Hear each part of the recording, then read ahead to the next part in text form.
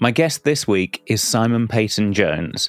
And I have to be kind of careful introducing this one because I could turn into a total fanboy. Simon is an absolute legend. I've got such respect for him.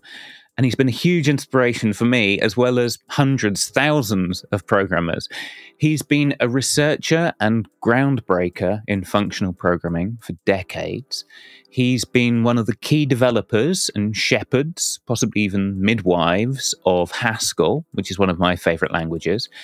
And beyond what you might consider the niche of Haskell, I think you can feel his influence on any language that's been touched by functional programming trends in the past few years.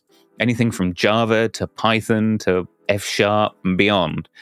He's even, and this is a kind of separate story, but he's even had a big influence on Excel programming. So despite Haskell seeming like a niche, he might have affected more computer users than just about any language researcher ever. In addition to all that, all his computing work and wisdom, he's also one of my all-time favourite conference speakers. I saw him give a talk a few years back about a new technique for optimising the compilation of let statements. Now, in the hands of literally anyone else, that would be the driest, smallest topic you can imagine. But he has such clarity for explaining things and such raw enthusiasm for programming. I left that talk wanting to write a compiler just so I could optimize let bindings. I kid you not, he's that infectious. So I would have gladly had Simon on the show to talk about anything that's on his mind, but we narrowed it down to three big topics. His past. How do you build a language as large as Haskell out of a very small set of core ideas? And what do you put in that core to make it a larger language? Once you've mastered that trick, we get to his present, what he's been doing for other languages. Simon's been working on Verse over at Epic Games. I thought Verse was a high-level scripting language for Unreal Engine, for Fortnite extensions. But it might just be a Trojan horse language for the idea of functional logic programming. What's functional logic programming, you ask? Simon's about to explain to us. And as if his past and present work weren't enough, he's also trying to influence all our futures. He has been heavily involved in shifting the way we teach computing in this country, in England. And he wants to spread that influence far and wide so that children get taught the fundamentals of computing, just like they're taught the fundamentals of maths and sciences. As if all that weren't enough, Simon's also a thoroughly nice chap. So let's get started. I'm your host, Chris Jenkins. This is Developer Voices, and today's voice is Simon Peyton Jones.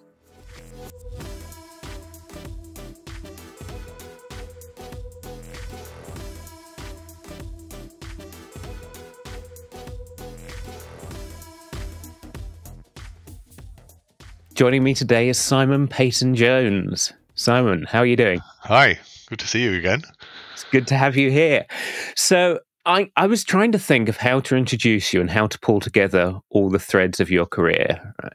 Which is a big task. You are, I wanted to say, you are to functional programming what James Brown was to soul. You are, in some sense, the godfather of functional programming. Hardly. There are plenty of other godfathers. Well, yeah, it's a large family, but you're certainly John Bacchus onwards, and yeah, and indeed from Alonzo Church and onwards. Oh gosh, you're going to get all that way back. Yeah. Wait, let's say you're standing on the shoulders of giants, but Indeed. You're one of the giants upon whom we now stand. I was trying to pull together a thread that connects what you've done that we could start with. And the one that jumped out at me was, you've worked on Haskell, obviously a huge contributor to Haskell. You're currently working on Verse. You are a contributor, or were, to C++. And the thing that connects all three of those, which I think is fairly rare in programming language implementation, is they are a large outer shell, which is a lot of syntactic sugar for a very tightly defined core language. Is that fair to say? That's true of Verse and Haskell. I'm not sure it's so true of C++. C++ was designed as a kind of portable assembly language. Okay. Rather like LLVM has become, but LLVM has become much larger than C++ was intended to be. But yes, for the certainly for, I mean, it's a fairly common pattern to try to design a sort of a large user-friendly language which desugars into some kind of small, elegant core. You seem to have pushed that much further than most of the language implementations I know about. So, I guess the first question is why? Why do it that way? Well, for me, it's a testament to the expressiveness of the lambda calculus. Right? So one of the things that always attracted me about functional programming is that it's a place where theory and practice come rather close together. So you can build a practical programming language that rests very directly on some intellectually robust and small and elegant foundations. So in the case of the lambda calculus, it was always the lambda calculus in its essence is just a lambda term is just a variable, an application, or a lambda. And what's amazing is that you can translate an enormous variety of programs into that. Indeed, you could almost imagine two different foundations for computation. This wasn't the way that it happened, but when Alonzo Church and Alan Turing, they were actually in the same university at Princeton at the same time.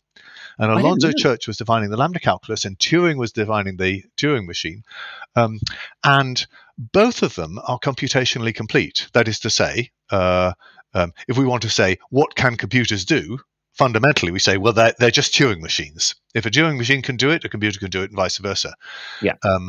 But you can also say they're just lambda calculus machines, right? If a computer do it, a lambda term can do it. And in fact, it was entirely non-obvious, but in fact, it turns out that Turing machines and lambda calculus are interdefinable. That is, you can write a Turing machine which will run any lambda term, and you can write a lambda term that will run a Turing machine, right? They're equally expressive. Good. Yeah.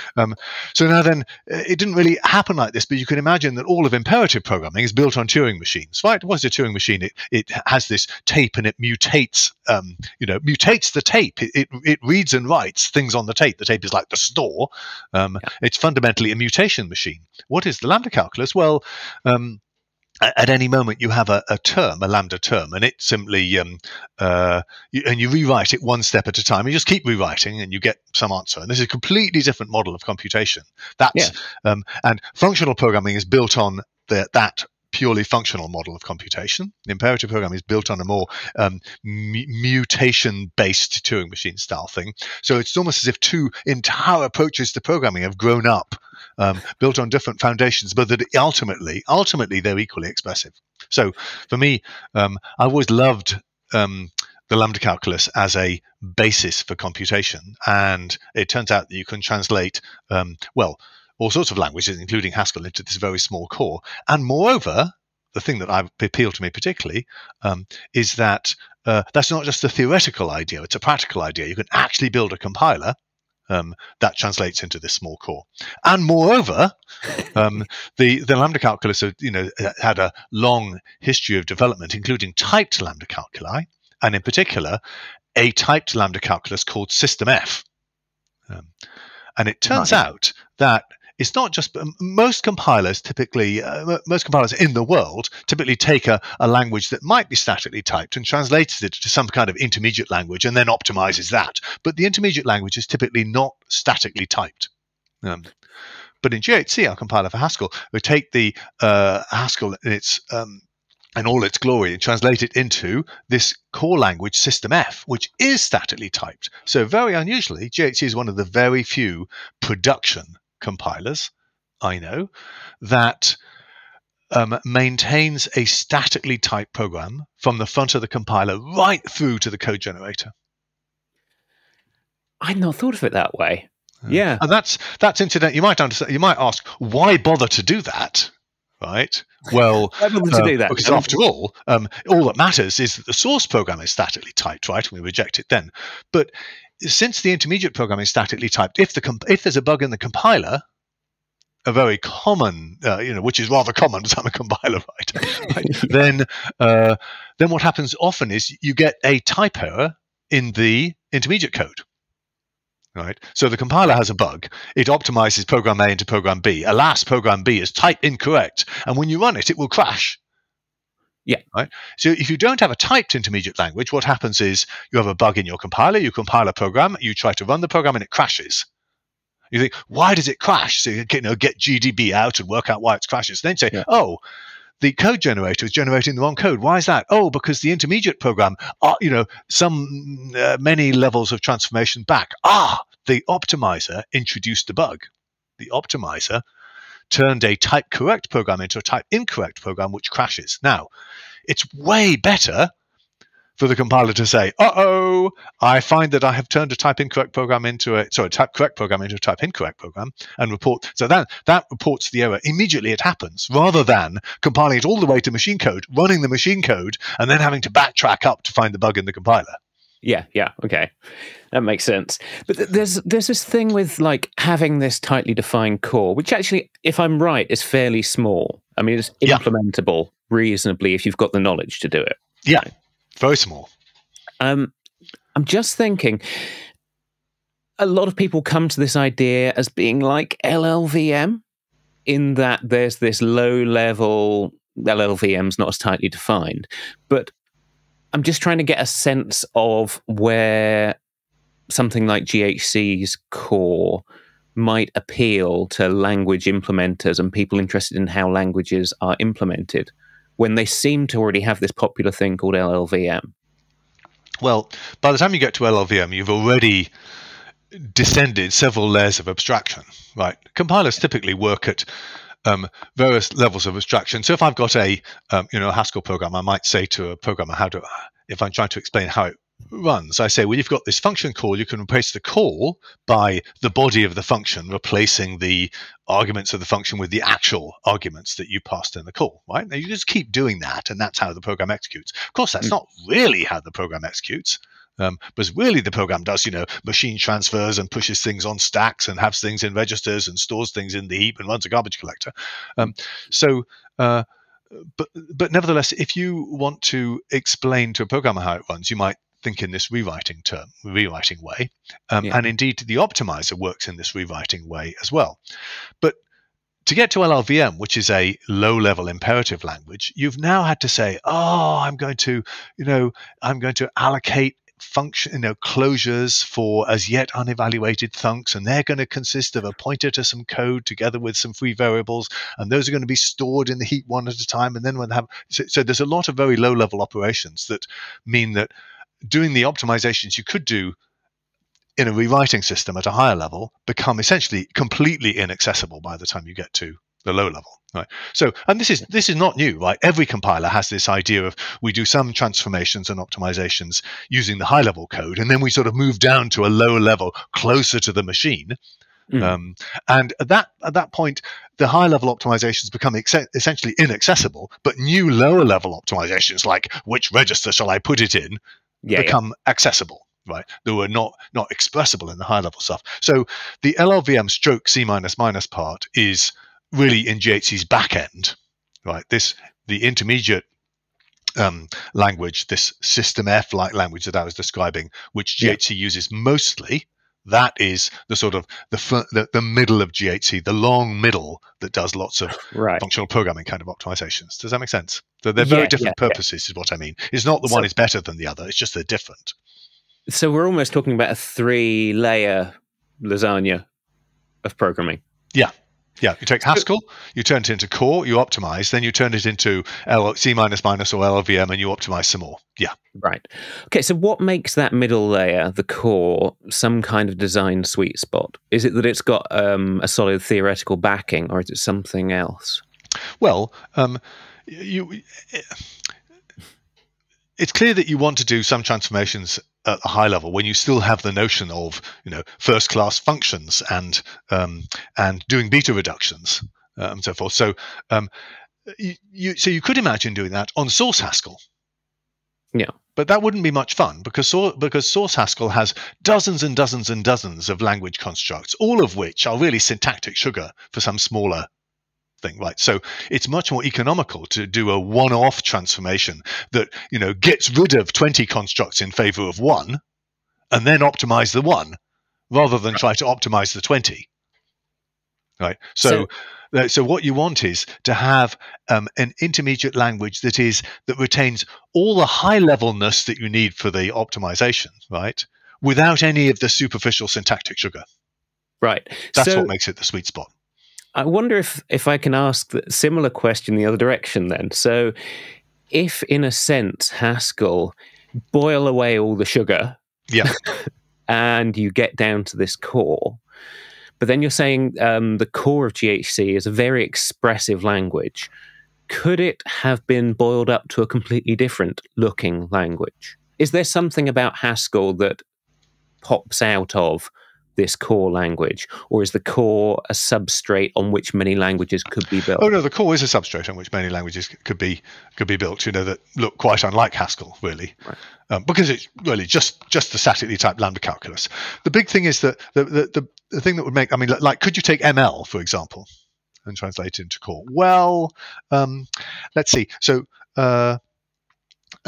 mostly you could. The thing is that GHC's core is a lazy language. It has call by name semantics, and ML is call by value. And there's quite a lot of research has been done about, could you make a single intermediate language in the style of this core thing that was equally good for call by value and call by need languages? No, source languages. So you compile many languages to the thing. I think the answer is probably yes. But the details are it's quite difficult to do a really good job of both at once. And in practice, they are Haskell's core is skewed towards lazy evaluation, though it spends a lot of effort on call by value as well. And similarly, a compiler like the OCaml compiler that the folks at Jane Street are building, which they have an intermediate language called, I think, F lambda, they call it. They will be skewed towards call by value. Right. So this starts to lead into your current research topic, because I know you're working on another core for another language that has a third call semantics. You've been working on Verse, which is neither lazy nor strict. It's lenient, is that the term? Lenient, and also even more significantly, it's a functional logic language. So we talked about imperative languages, haven't we? Which is just mean do this and then do that. Things like C or Java or Fortran or C++. That's a whole class of language. Then we got functional languages, of which Haskell is a particularly pure example. In that Haskell's default mode of computation is purely functional. If you want to do side effects like input-output or mutating variables, you have to use a monad, so-called, so that there's a type system that keeps side effecting computations separate from pure computations. So whereas ML is mostly functional, but you can have side effecting computations as well without delineating them in the types. So we got imperative programming, functional programming, both of which, imperative programming is the mainstream. Yep. Functional programming is the thing to which I have essentially devoted my professional life, because I thought it was so cool when I first came across it when I was 21 or so, and I became kind of addicted to it. And I didn't think about it like that at the time, but essentially I've spent my professional life trying to say, how can we take the idea of purely functional programming and really make it go? Right, knock down all the practical obstacles that make it hard to do in practice, or running too slow or too awkward. Just sort of crush those obstacles one at a time. And so that's what I spent my time doing. Haskell is the particular vehicle for that research endeavor, if you like. And sure enough, as it turns out, research endeavors don't often succeed in that kind of way. But sure enough, it turns out that Haskell, or on its own has become relatively successful, as in it hasn't died out after 30 years, which most research languages don't last nearly that long. But also functional programming as an enterprise has proved to be quite influential in the mainstream. So languages like, and I don't see C# and Python and so forth, you can see, and many other languages, you can see absorbing functional language ideas. Now, alongside these two, right, has been functional logic programming. Now that is a much smaller niche. If you think functional programming is niche, right? I don't think it's niche. It's a big niche, but nevertheless, it isn't the mainstream. Functional logic programming is much less popular. I haven't even heard of it, and I consider myself fairly well informed. So, yes. yeah. So what's functional logic programming? Well, you've heard of logic programming, like Prolog, right? And there you have logical variables, and unification is a sort of key concept when you're working with Prolog. And you can make new logical variables, and you can call functions, passing them arguments that are sort of not yet completely filled in. It's a very different approach to programming. Just as functional programming makes you rewire your brain, logic programming makes you rewire your brain too. Yeah. Now, functional logic programming grew out of an attempt to say, well, logic programming is quite cool and functional programming is quite cool. Could we sort of somehow merge them? So one way to think of it is this.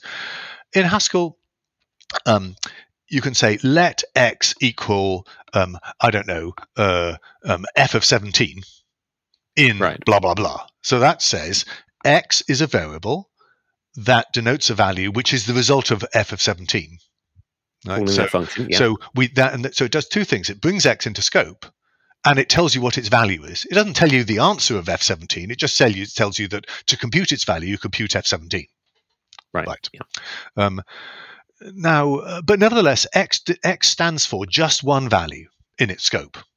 Right? X doesn't stand for 3 and then 4. Right? Because, like in C, if you bring x into scope, it's a mutable cell that you then assign to and maybe assign a different value later and a different value later. So x is the name for a box whose value changes over time. In Haskell, x is a name for a value and only one value. Okay. Now, in a functional logic language, you split the let into two parts. One brings x into scope, just says there is an x, right? But says nothing about its value.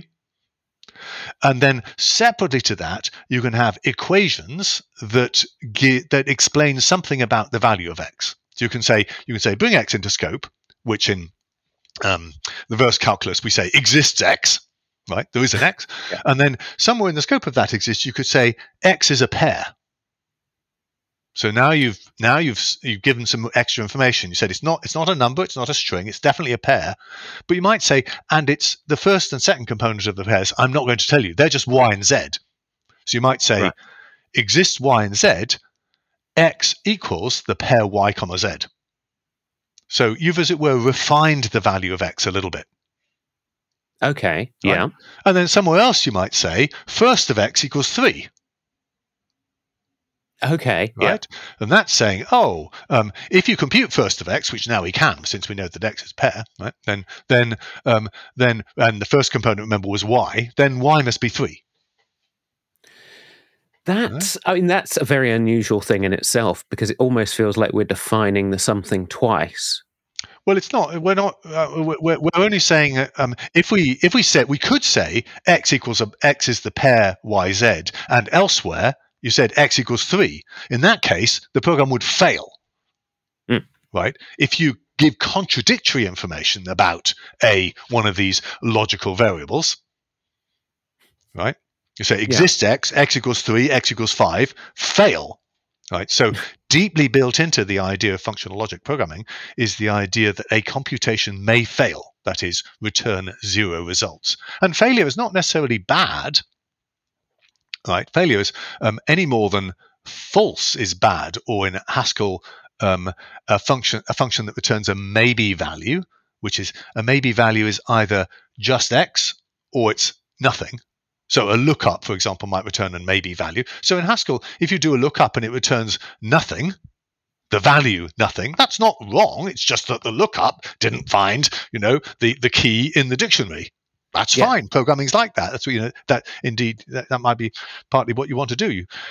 So in Verse and in functional logic programming, failure is not like segfault, crash, bad things happen. Yeah, it's not a moral judgment. It's just there correctly is no answer to that. There correctly is no answer. That's right. In fact, Verse and indeed a very old language called Icon did this same thing. In Verse, there are no booleans. Instead, if you say if e then then branch else branch, then the semantics is if we evaluate E and E fails, we take the else branch.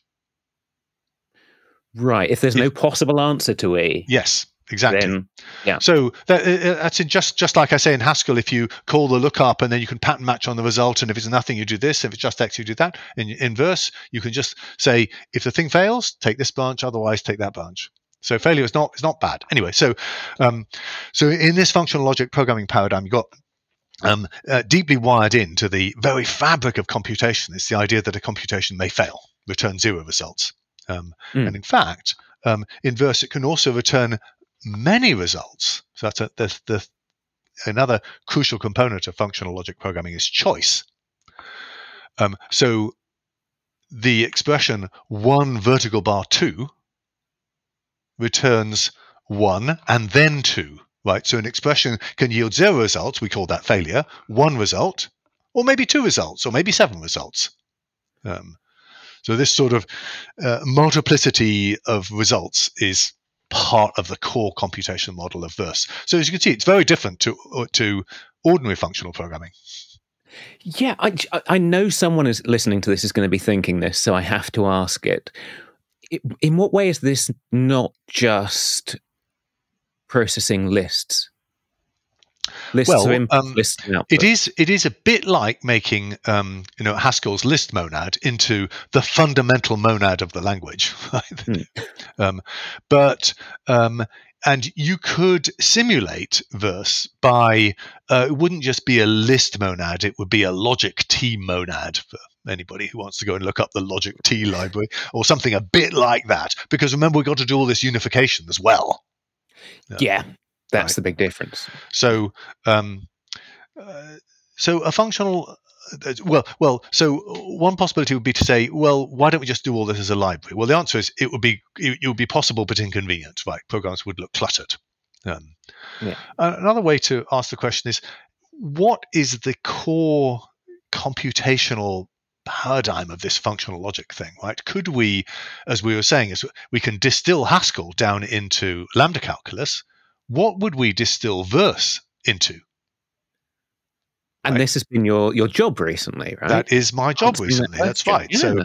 So if we're going to do this functional logic programming thing, we'd better know what our, what the absolutely essential, irreducible essence of functional logic programming is. If we're going to undertake this endeavor at all, and we are.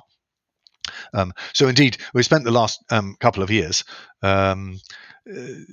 identifying what we've called the Verse calculus. There was a paper at ICFP last year about it, which indeed describes a little calculus. It's bigger than the lambda calculus, quite a bit bigger actually. Lambda calculus, remember, at its core only has variables, applications, and lambdas. That's incredibly sparse, right? Yeah. Verse has about 8. So the Verse calculus has about 8 constructs or something. It's a bit bigger.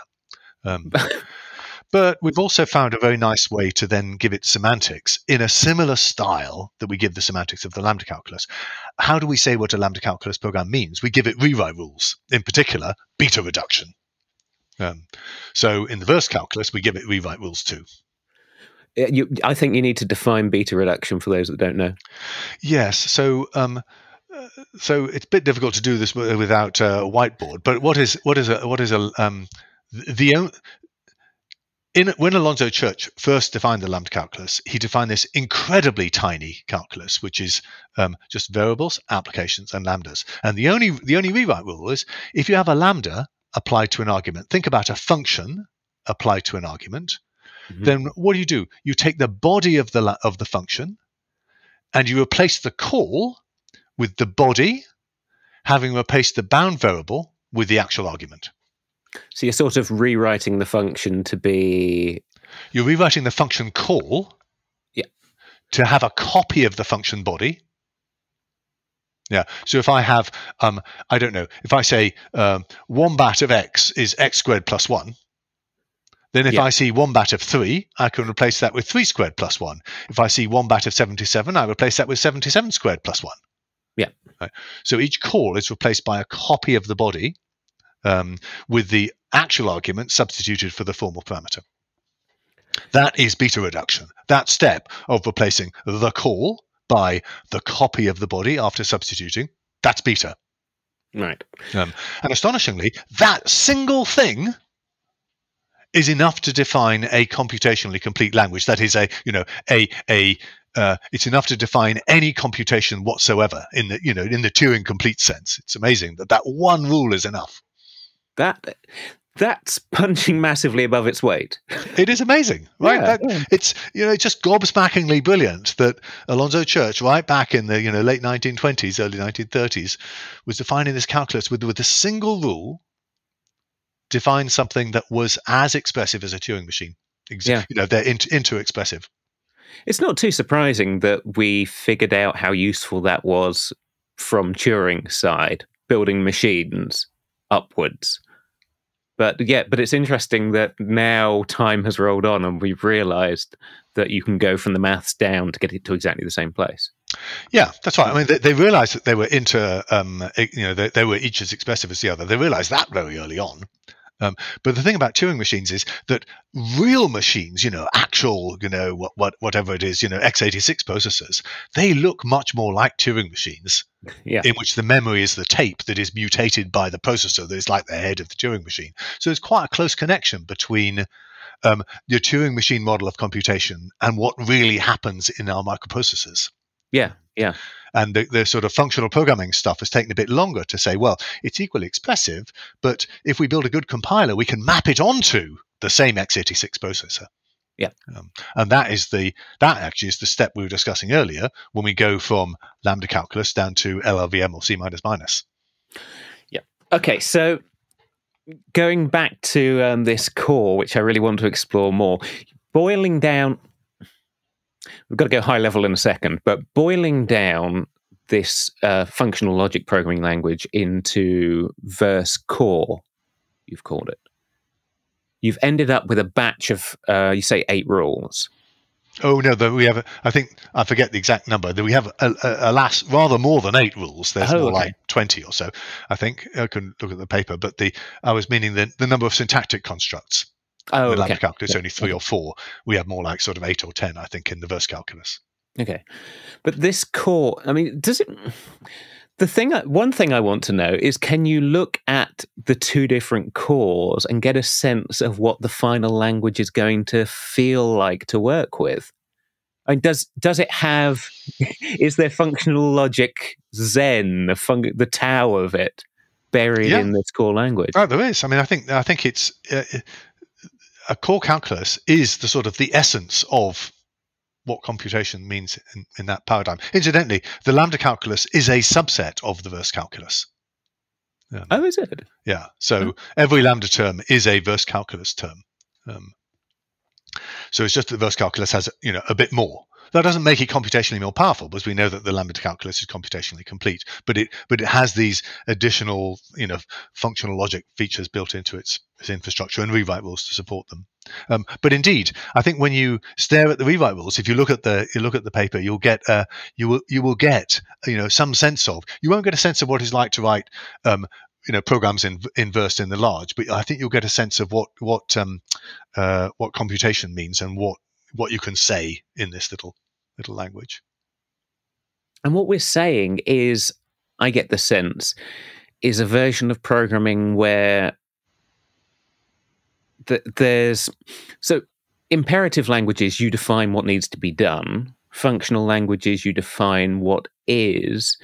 It feels like the Verse, you're going to be defining the shape of things as best you know them now and gradually building up a picture of the constraints around the answer. Yeah, that's a bit like that, and in some ways that's an even higher level, right? So that in functional programming we say it's declarative. What do we mean by declarative programming? Like it's what you were saying, what is, rather than how to compute it. So crudely you might say imperative programming, you say how, and in functional programming you say what, and we've rather sloppily said, well, that must be better, right? But in a functional logic language, you're even higher level. Rather than saying, how can I give an example? If I say, find me the x such that x squared is 22, then I'm asking you to find the square root of x, right? So that's a very high level thing, right? It's not a square root algorithm. It's completely non-constructive, right? It simply tells you a property of the number you want. Yeah. Right? But it's very expressive. That's good. Right? And you can see immediately what it does. If I showed you a square root algorithm, it would be hard to figure out what it does. If I just say my spec is, the x such that x squared is 22, then you say, now I know what you're doing. Right? Yeah. So this kind of tell me the properties of the result way of describing what you want a computer to do, because after all, that's what programming is. Describe the properties of the result is a rather high-level way to tell your computer what to do, right? As we've seen from this x squared thing. Now, in Verse, you can say exists x squared equals 22, and try to run that, but it will get stuck.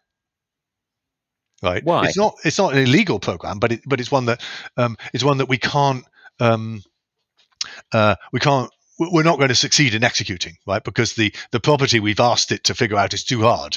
We've asked it to guess a square root algorithm, right? Yeah.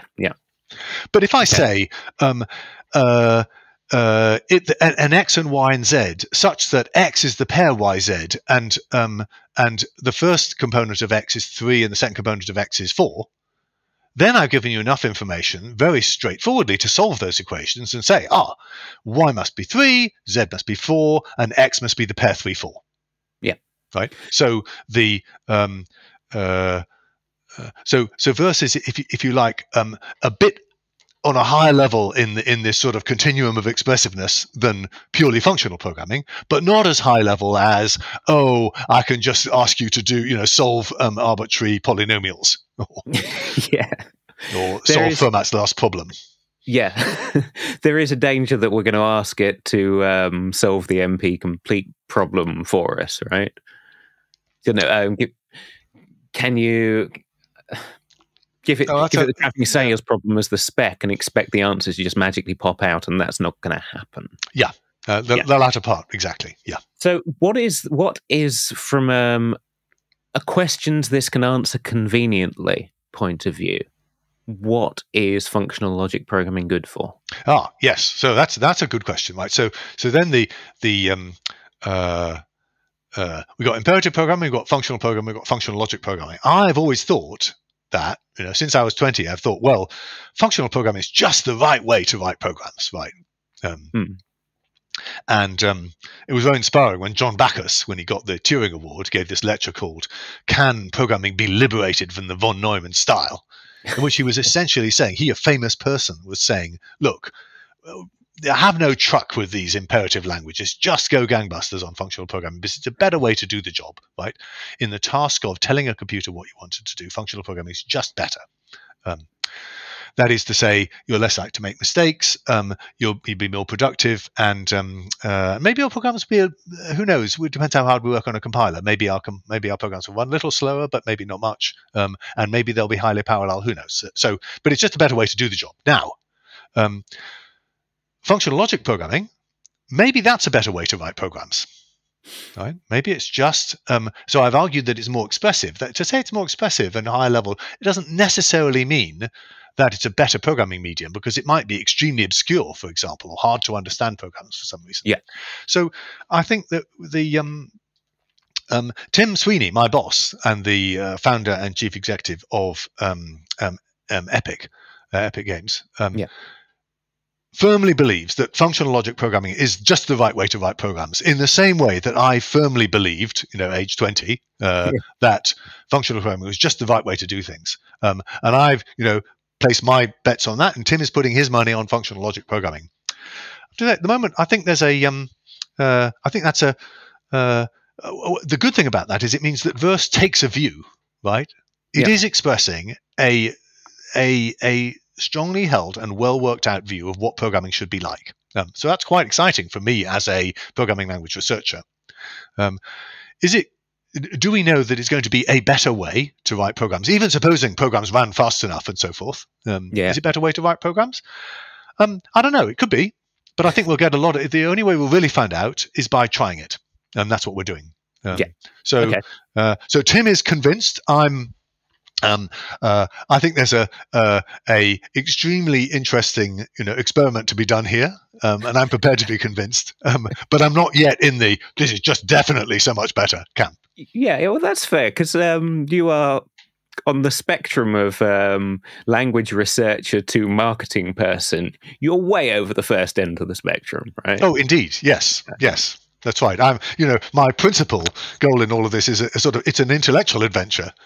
Yeah. But of course, the intellectual adventures are dramatically informed by practical usage. I'm strongly motivated by the fact that hundreds of thousands of people use Haskell, and I'm strongly motivated by the fact that Verse, because it's going to be the programming language in which you enter the Epic's Fortnite world and metaverse. There's a kind of captive audience there. Yeah. Right, of actually hundreds of millions of people who will start using Verse, and that's very motivating too. But I want it to be a language that is, just works for them and is smooth and it it's just sort of obvious what it does. Whether we'll succeed in doing all of those things, we'll have to see. But that's the aspiration, and we do have a big user base. Yeah, it's reminding me of Objective-C. When Apple decided that you had to write Objective-C to use iOS, it's like an entire world of programmers just popped up having to find out how useful and interesting this was. And we're going to see the same with Verse and Unreal Engine, I expect. I think so. I mean, at the moment you can program with Unreal using C++. That has its own barrier to entry. Yes. And you can also use a visual language called Blueprints, which is, it's a visual language in the sense that you draw boxes and arrows between them, and the arrows can be data flow arcs, or they can be control flow dependencies. But of course, there's somewhat a limit about what sort of programs you can write in Blueprints. So then you have to descend to C++, and Verse is sort of filling the gap in the middle. Yeah. Because there's enormous numbers of users. I mean, if we've got 300 million people, floating about in the sort of Fortnite universe, only a very, very tiny minority of those will bite the C++ bullet. Yeah, But we hope that a lot more of them will find Verse a happy place to play. Yeah, I can imagine a lot of people getting started with a visual language, hitting the limit, but not quite wanting to leap up the mountain to C++. Yeah. Okay, so let me ask this, not asking you to bet on the marketing side, but here you are, an experienced language researcher, being told, okay, we've got this language Verse, it's a functional logic language, we would like you to boil this down to something semantically rigorous. What's it like to retrofit semantics to an existing language?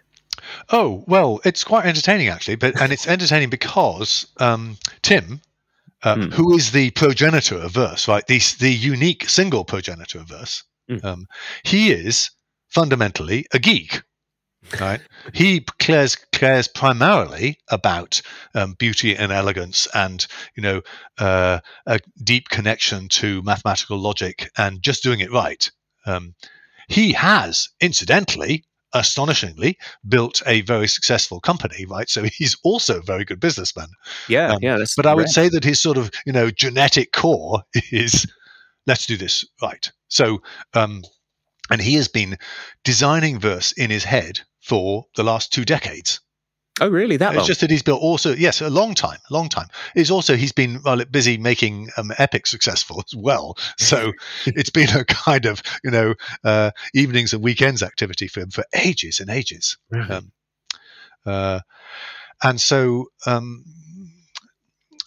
my job is, as it were, to figure out what Verse is, what this thing in his head is. And it's full of interesting and original ideas, and then try to make sense of it all. Now, supposing we discovered it just doesn't make sense. Well, we haven't discovered that yet, but I firmly believe that if we could persuade Tim that something really didn't make sense, he would say, "Oh, chaps, we can't possibly do that." Right?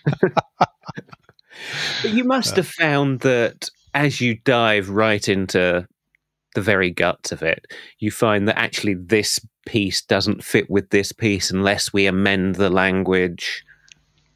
There must be inconsistencies that you only discover when you're trying to formalize something. Well, we are formalizing from the bottom up, so we're sort of starting with the the core calculus. That's what this this paper is about. But Tim has been thinking about this a long time. So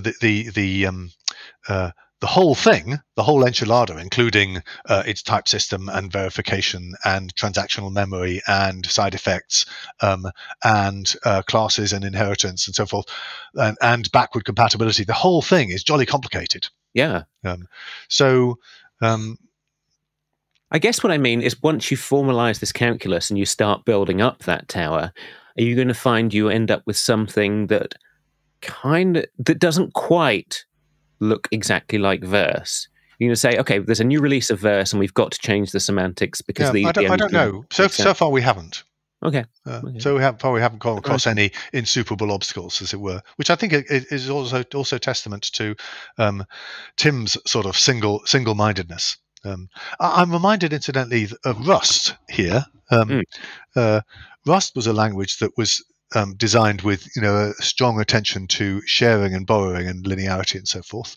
But it was designed. It was very much didn't come out of a university and a sort of pointy-headed academic. It came out of a sort of a desire to do good practice. So I was pretty sure that when somebody came to do the theory behind Rust, right, they would find all sorts of holes in the type system. Right, maybe not ones that occurred in practice very much, but just that there would be, holes in which would allow you to write programs in Rust that simply weren't correct. That were disobeyed Rust's what's guarantees. Yeah. Astonishingly, that turned out not to be the case.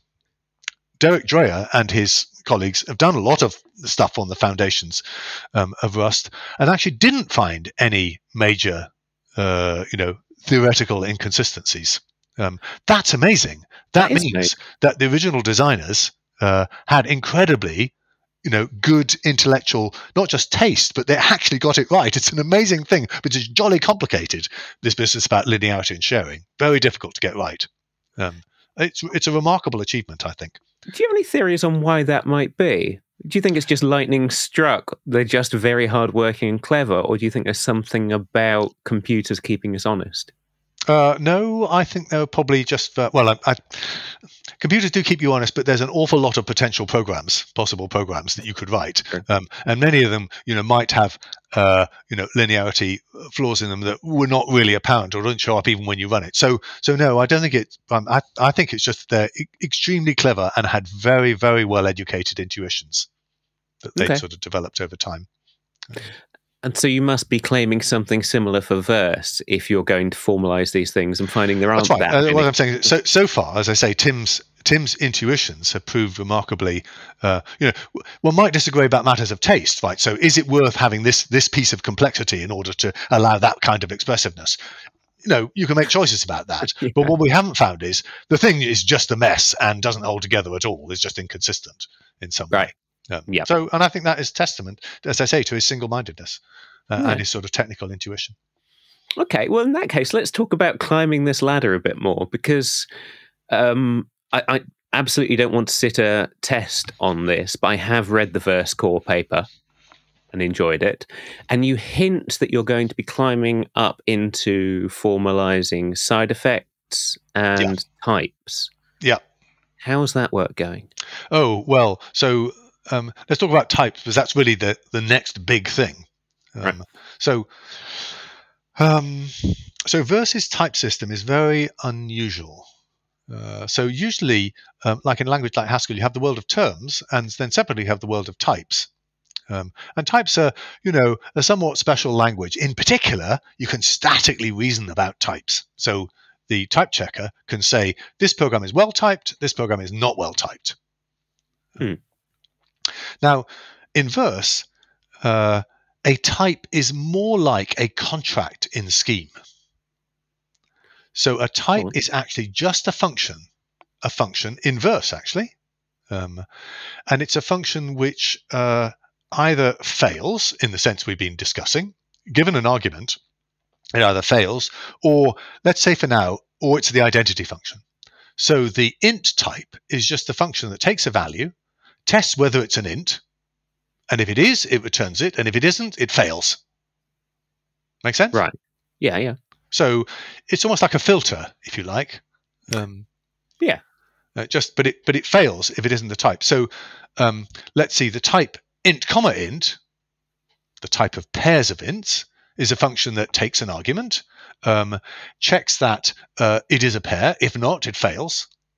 Then applies int to the first component and applies int to the second component. Remember, apply to means check that it has that type, because int is a function. So the pair int comma int is also a function, is also a type which does this thing. Right? So you can define the type, say, of pairs in which the second component is bigger than the first. Oh, that's an unusual type. That is. It's just a function that takes an argument. I mean, you could write this function in verse, right? Just a function takes an argument, checks if it's a pair. If it is a pair, check that the first component is an int, check that the second component is an int, and then check that the first component is bigger than the second, and fail if not.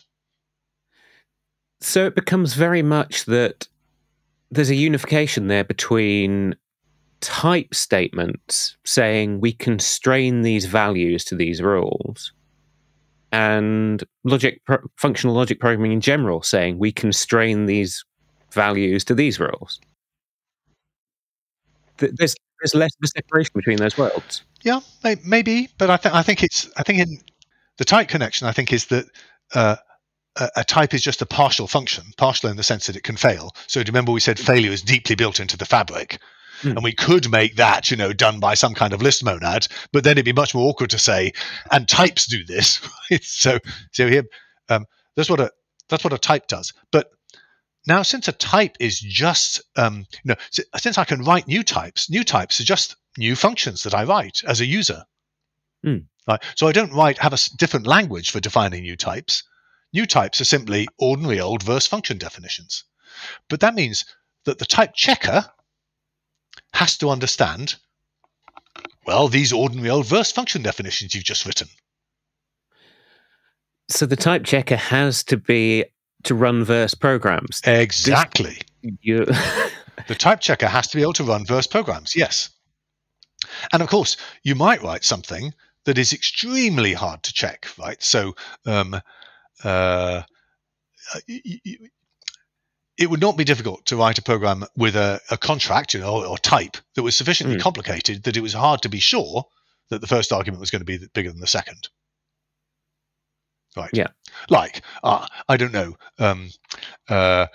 Say you had a type that was true only of positive numbers, and you said, is x squared in that type? Well, yes, it is, because we know that if x is an int, we know that squares are always positive. Yeah. But that's a property of numbers, right? So maybe the verifier knows about that property of numbers. But you can cook up some more difficult property of numbers. So you can see you'd rapidly get into arbitrary theorem proving. Yeah, yeah. Right? So instead of calling it type checking, we call it verification. Okay. And the idea is still going to be that just as the purposes of type checker is to say it eliminates certain classes of bugs. So the slogan is, well-typed programs don't go wrong. Where going wrong means some particular class of errors like adding an integer to a Boolean, right? Haskell means that could never happen at runtime, right? Yeah. So if you imagine a runtime which manipulated integers and Booleans as sort of tagged values so you could tell them apart at runtime, and then your addition operation did a runtime test, you would know that runtime test would never fail. Yeah. Right? And therefore, you can omit all those runtime tests and indeed the tags that distinguish integers from Booleans, right? Yeah. Good. Now, Verse is going to be like that in the sense that verified programs don't go wrong. Right? So if the verifier says thumbs up, your program is verified, then a certain class of errors cannot occur. and the implementation could be correspondingly more efficient. But it's possible that the verifier might say, I'm sorry, I can't prove that your program verifies because it requires me knowing, say, that x squared is always positive. And I haven't been taught that yet. So over time, I expect the verse verifier to get more powerful, more smarter. Right. Yeah, as it's taught rules for more and more complex type. Exactly. Yeah, But there won't be, unlike Haskell, there won't be a clean, bright line between programs that can be verified and programs that can't. Yes. Right. Because it'll be a function of just how smart has the verifier become. On any one day, we might hope to characterize as precisely as possible where that boundary lies, but it is a boundary that will move over time. Do you think that verifier will ever be user manipulatable, in that you will write more rules for the verifier, again, in verse? Oh, possibly. Yes. I mean, you want to be a bit careful, because if the user adds a rule that is simply false, then, the program might crash. Yeah. And it might crash in a truly horrible way, right? So, like, it might just simply be a segfault. So you'd want to be a bit careful about allowing you. But if you essentially add some new things to the verifier that says make this part of the trusted code base, if this is wrong, all bets are off, then that's a imaginable possibility. Yeah. Okay. And do you think, I mean, I'm thinking verse, if the verifier is just more verse functions, yeah, this leads into side effects. I could, in theory, define a type which was the type of all strings which are a valid username in my database. And yes, that's right. And that might vary over time or space, and who knows. So I think for us, types are going to be pure functions. Yeah. So now we need an effect system, right, to ensure that, so that we can check that types are pure functions. And indeed, verse has an effect system too. So you can see why it gets complicated. Yeah. Where are you on formalizing the effect system? And are you taking a similar approach to Haskell? Not a similar approach to Haskell, because Haskell uses these monad things, right? We don't want to get snarled up with monads and types. And because, yes, from a programmer convenience point of view, just being able to say, relying on sort of left to right sequencing for side effects is extremely convenient. So, and languages broadly classify into languages like Haskell that force you to use monads for anything side effecty, and that's a bit of a hair shirt, but it's an excellent discipline in my humble opinion. But it's a design choice. Another possible design choice is like verse to not to make such a strong syntactic and type level distinction between the side effecting computations and not ones, but instead have an effect system that says that the verifier will, for any term, it's going to be able to check whether it's pure. And you can see, fundamentally, crudely put, that's not very hard, right? Is this expression pure? Well, does it use any side effects directly? And does it call any functions that can use side effects? Yeah. Right. So at its crudest level, you can see there must be some kind of purity checker that isn't very hard. Yes. Right. But to do a systematic job of an effect system is indeed quite a challenge, and that's part of what we're up to at the moment. Yes. And indeed, like I should say, by the way, that Tim has an implementation of all of this embedded in his C++ implementation of Verse. He's written in C++ a compiler that he's been developing over the last 20 years, and it's only 5 or 10,000 lines of C++. It's incredibly small. He is a virtuoso C++ programmer, but I think he would be the first to admit that it's it makes an amazingly good stab at all of this, but it is not, tight and elegant and complete and definitely right in every particular. So it's an excellent stab, and it means that we have it's a way that he has been using to educate his intuitions. To go back to your question about computers keeping you honest, I think building that has indeed educated his feedback cycle throughout. Right. But where, as it were, we're not building directly on that. We're trying to use that as a source of inspiration. to do this more foundational thing that we're talking about. Yeah, and that presumably is going to occupy you for a good few years to come. I think so, though. In some, the scary bit is that we are designing the aeroplane at the same moment as we're launching it into the sky, right? Because Verse is now available. There is a Verse that has been released as a product. If you just Google for Verse language, Epic, you'll rapidly get to it.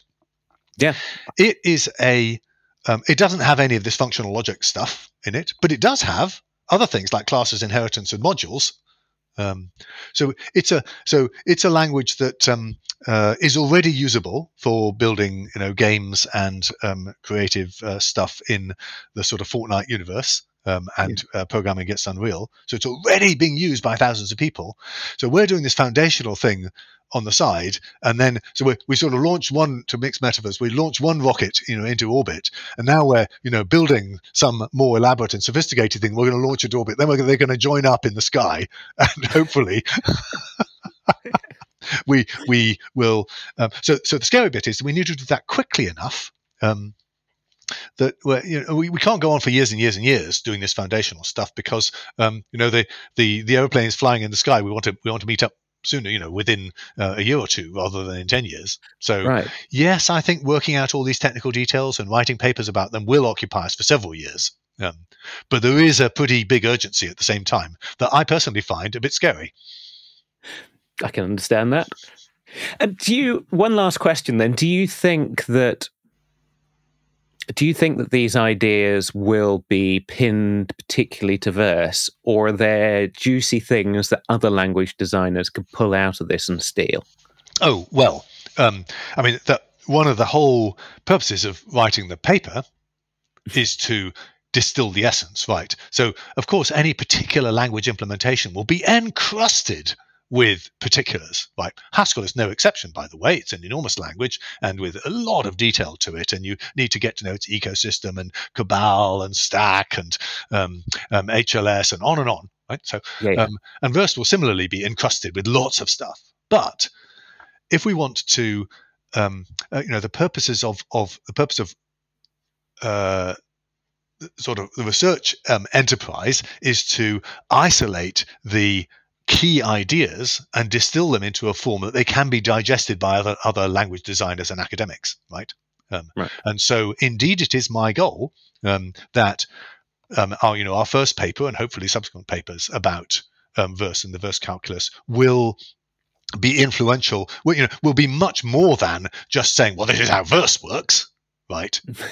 But they will rather embody and make precise a collection of ideas that may, I hope, who knows, be influential in their own right.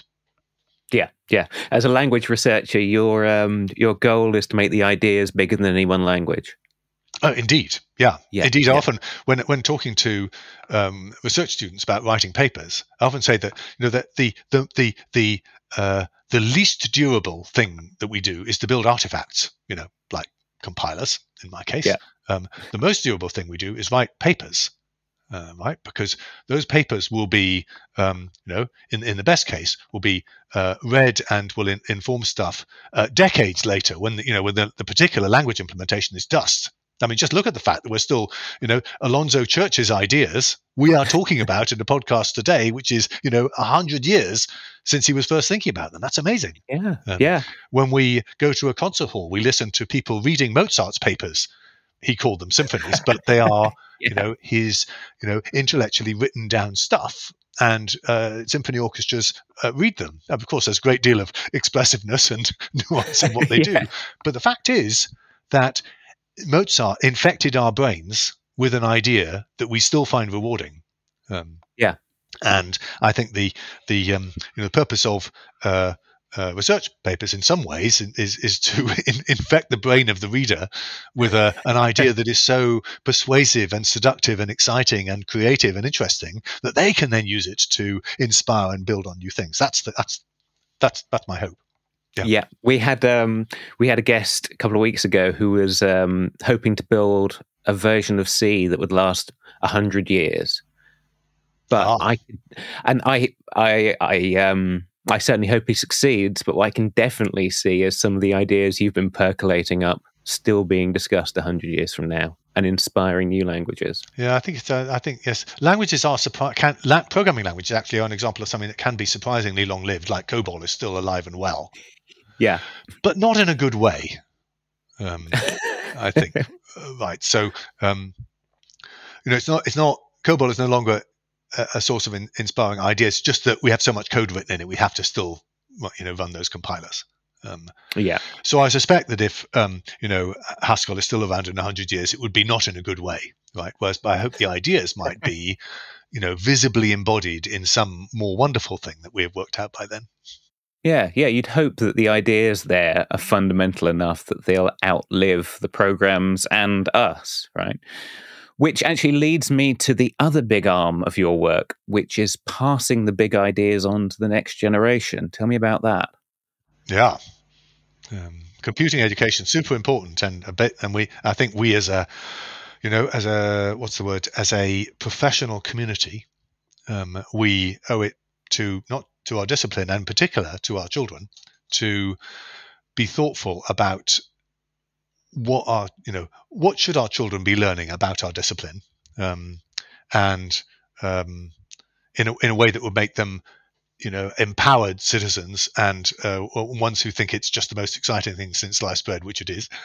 And let's not put up with an education that's sort of substandard in that respect, which is so I think it's there's an endeavor that we should all be involved in some way.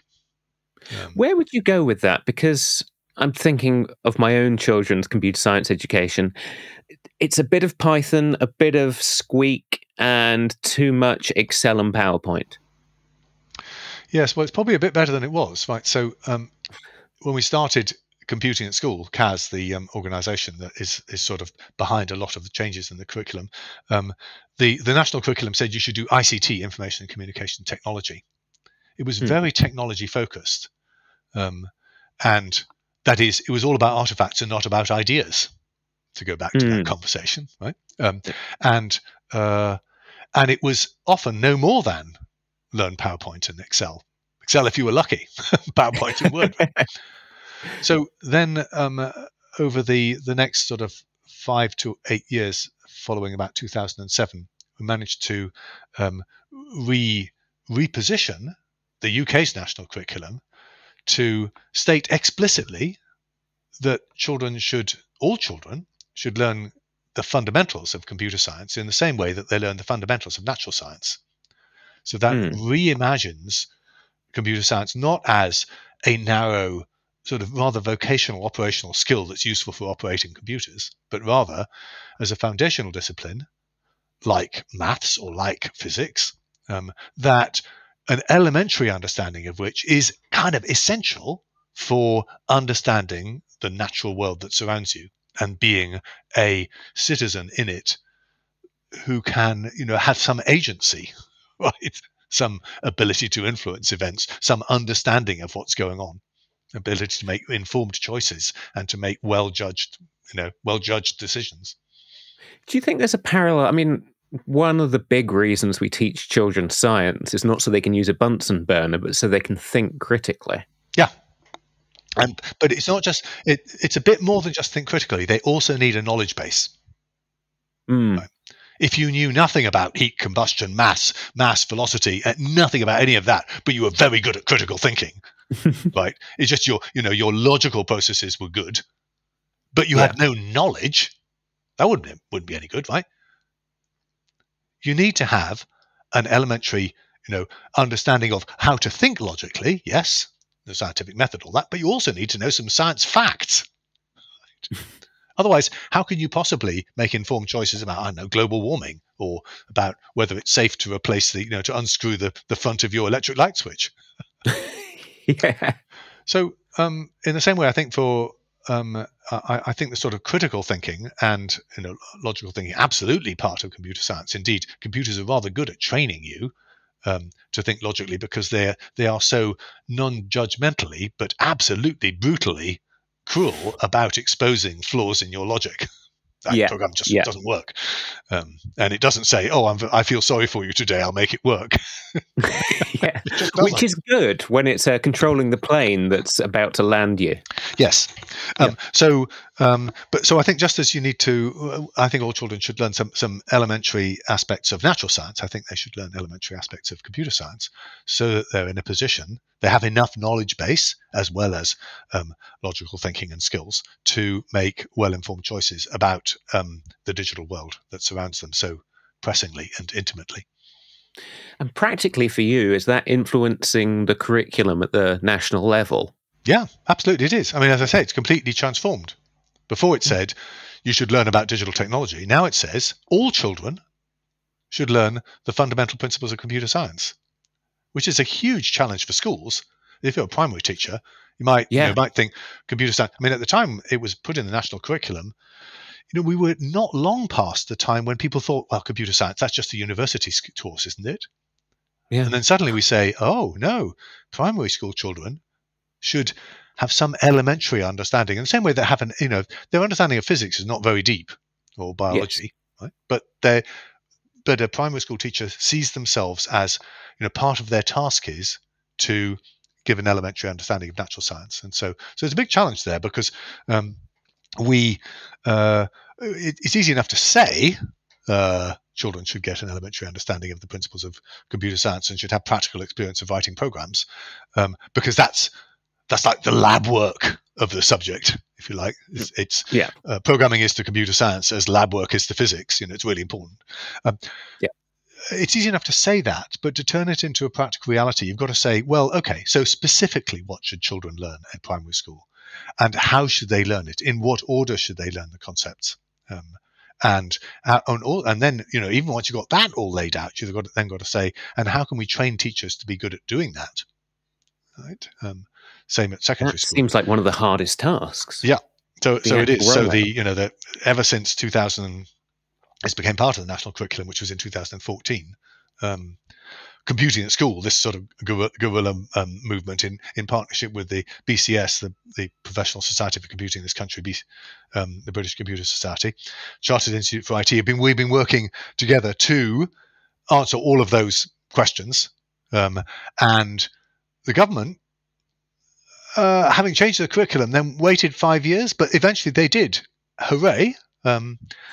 Find some money, actual money, to build something called the National Centre for Computing Education, which is a national teacher professional development organisation aimed at upskilling teachers and generating the teaching resources and materials and curriculum sort of sequencing that we're discussing. So that's amazing. That started in 2018. I became its first chair.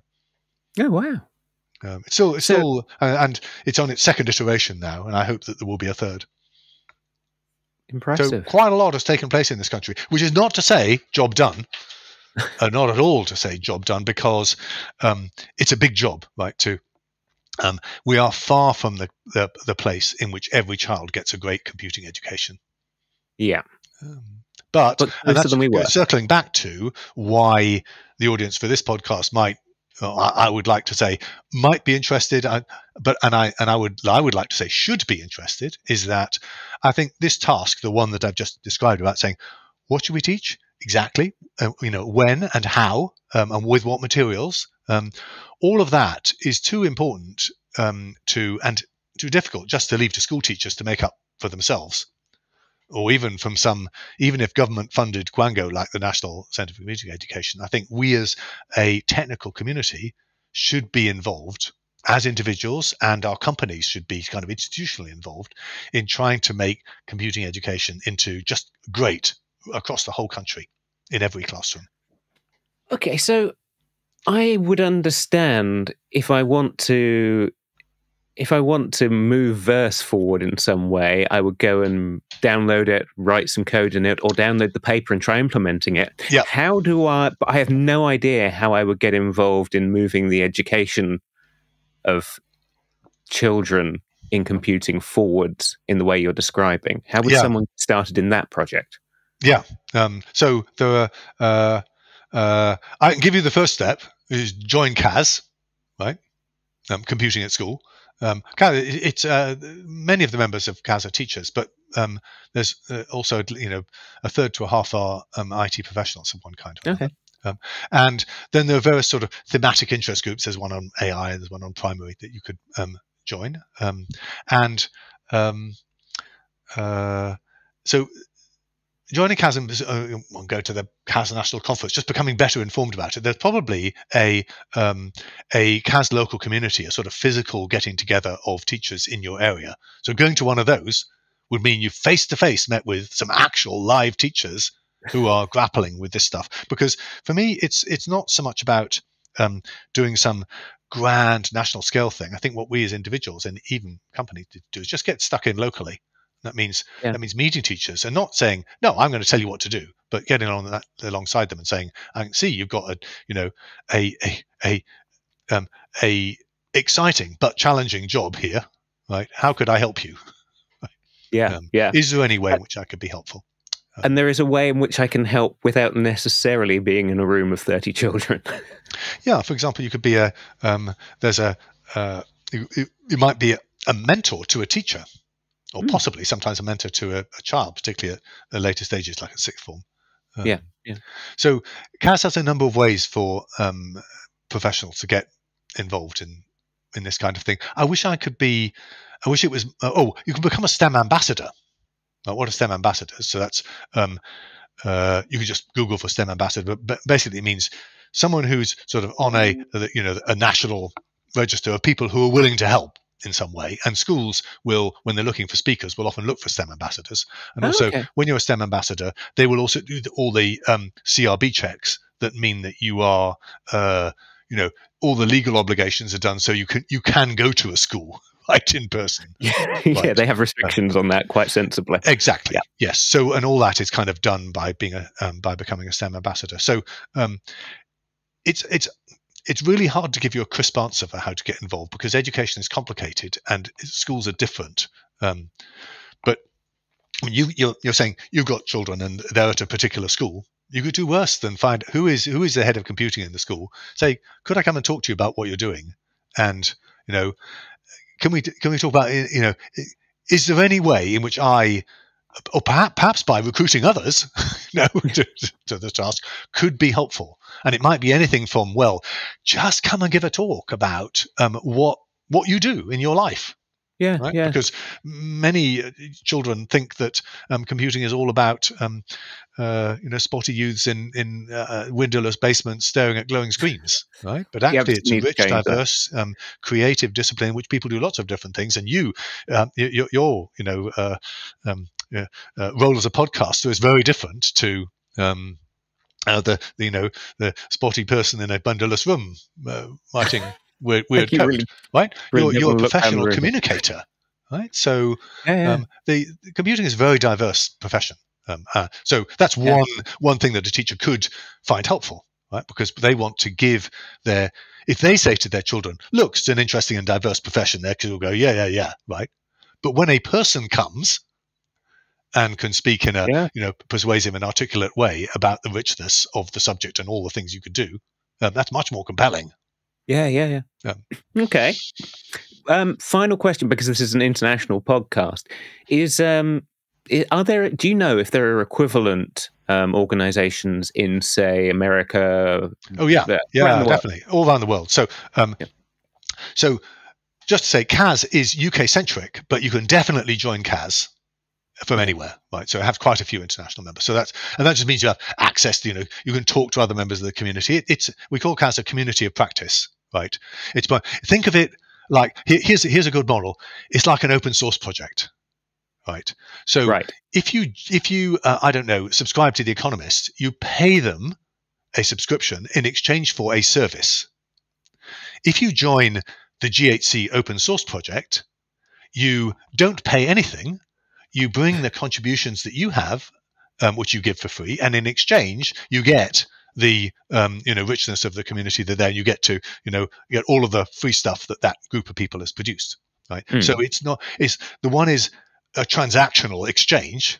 The other is more a shared community, grassroots, bottom up gift economy. Yes. CAS is the gift economy model, right? very much. It's not a subscription you pay to get a service. You just become part of a community. And of course, that means you make of it what you can. So going back to your international question, so people abroad who can can still join CAS, and anywhere there will be a local version, and we'll probably, if you're in a particular country and you need help finding out who, then I can probably help you, because I've talked to people in lots of different countries at various times. But in America, there's something called the Computer Science Teachers Association, CSTA, which is a sort of equivalent of CAS, a little bit more teacher-centric than CAS is, but sort of equivalent of CAS in the USA. And I think in every country there's activists who are busy trying to do exactly what CAS is trying to do here.